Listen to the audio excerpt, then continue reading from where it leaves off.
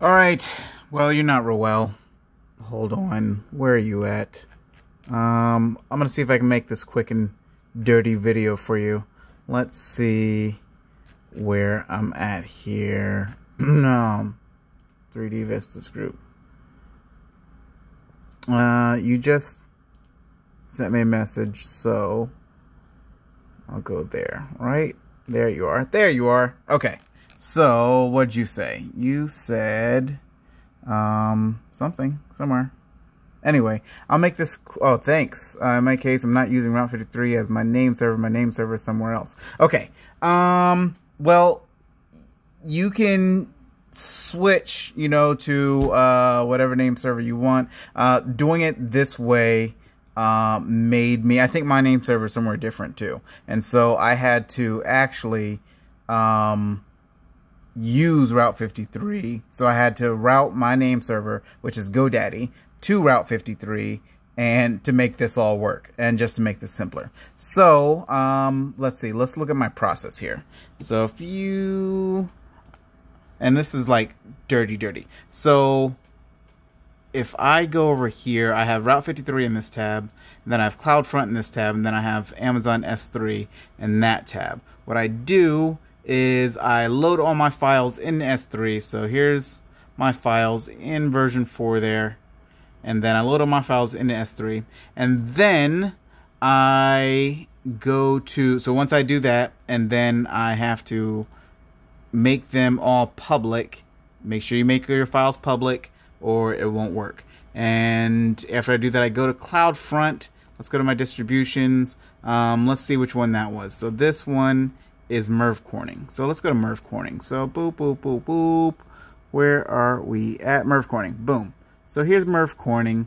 And to create that, what I do is, let's see. Okay, so we'll just try to start from scratch. So I'll create this distribution. Then I get started. The origin domain name, I have that in a file here to make it the same, but you have to find out what your origin domain name is. So boom, there's scrap. So origin domain name is this right here, the VTORs S3 website, US East. So they're looking for that, US East, Amazon AWS.com. So whichever one you're going to use, you have to find that, and then I will copy that because that stays the same for me for all of my tours.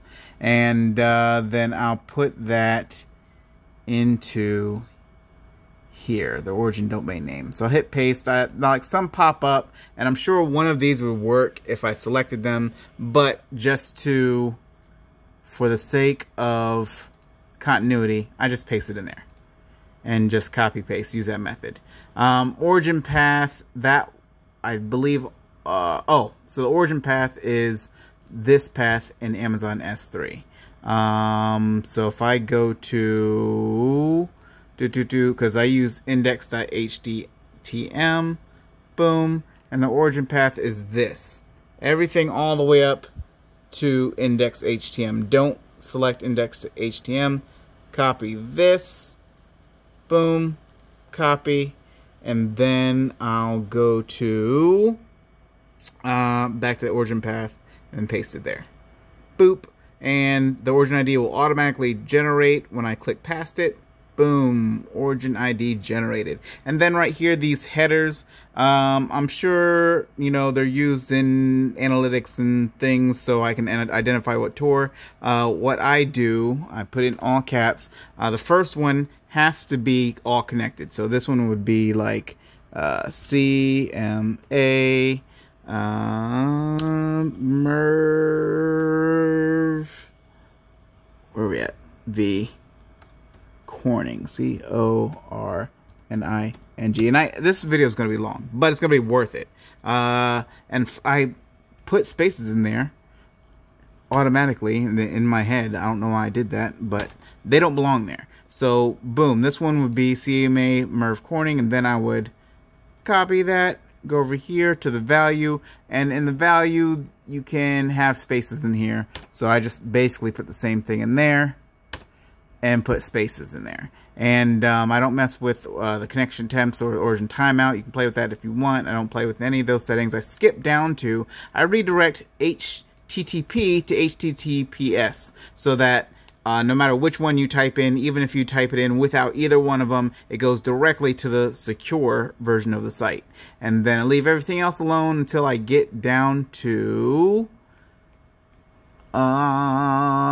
here we go. Alternate names, CNAMEs. So the CNAMEs is the name that you're going to create over here in Route 53. So I have a tab up there. And so in Route 53, I have all these CNAMEs that I've created. And so where's Merv Croning? Where are you at? Boop, boop, boop, boop, boop, boop, boop. Down. Oh, it's all the way at the bottom because I think I just edited that. So down here, you create a CNAME, and that's my CNAME right there for Merv Corning. And so what I would do is, after I've created my CNAME in Route 53, or if I already know what the CNAME is going to be, I just type in the CNAME. But in Route 53, I go to hosted zones, and like I had to create this hosted zone for Herbc, my business, and then I had to put all my CNAME, or create a bunch of CNAMEs in here. Now, as you see here, I don't know if it shows here, but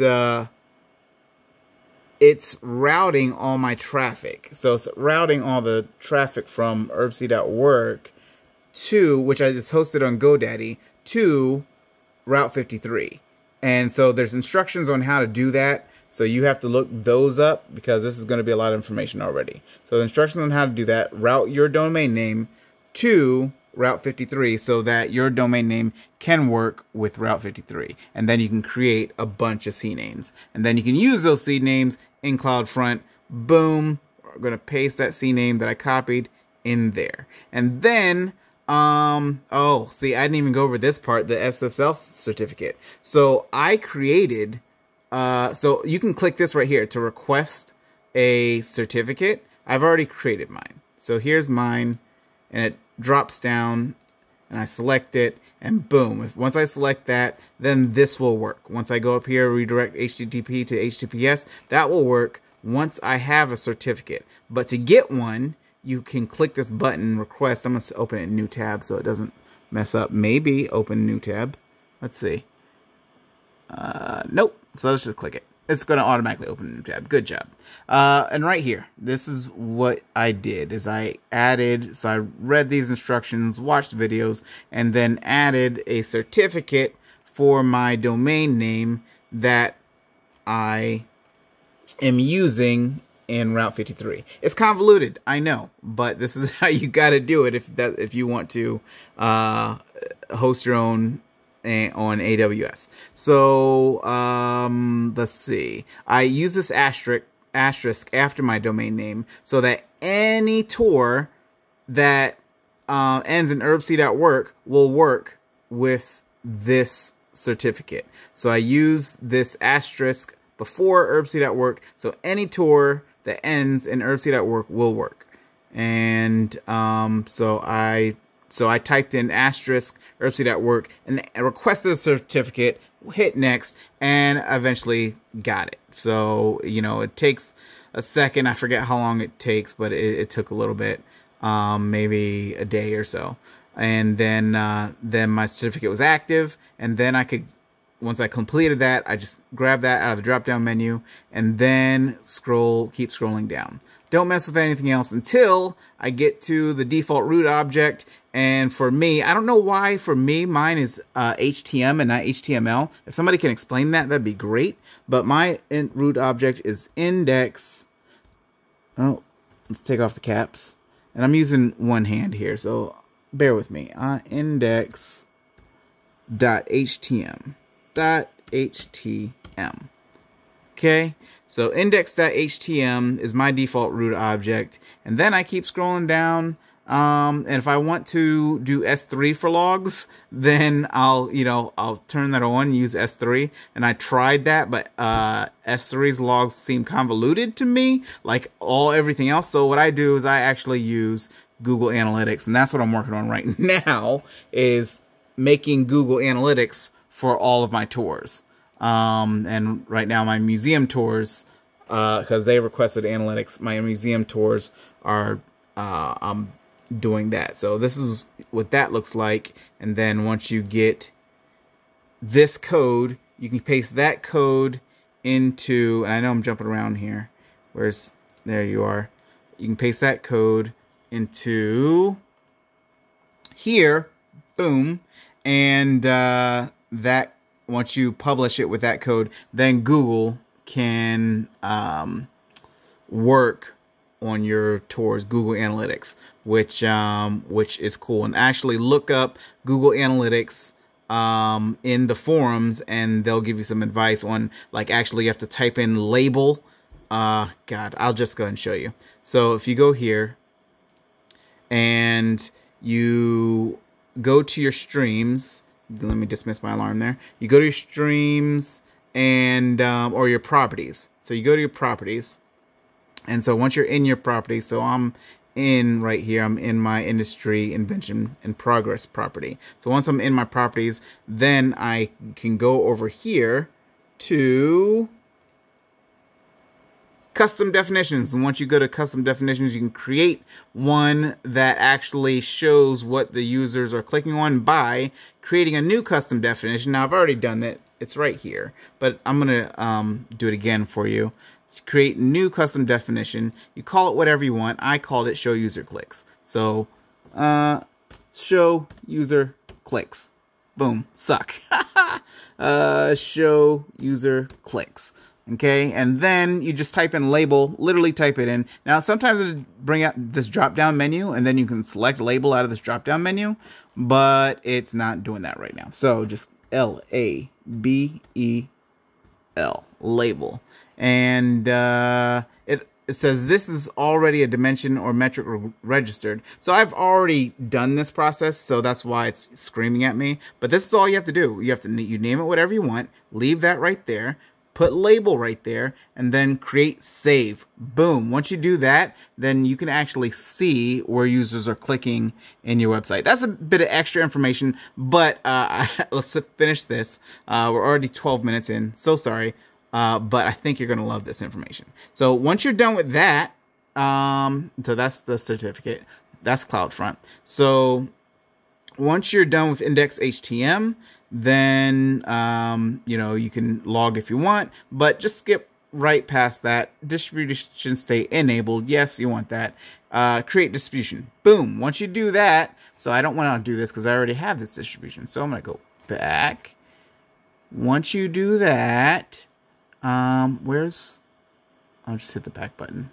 There you go. So once you do that, then you'll see a new distribution pop up right here, and it's going to have this distribution name, right? And this distribution or domain name. So if you want to test the tour, you test the tour by using that domain name, and you can pop that in your browser, copy, and then paste. So paste and go. And yeah, so, oh, look at that little glitch. But yeah, you can test the tour.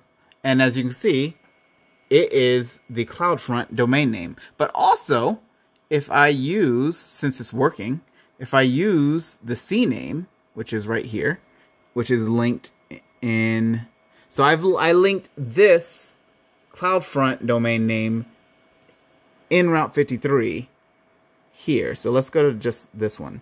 So if I go to edit record, you can see right here, this is the Cloudfront name.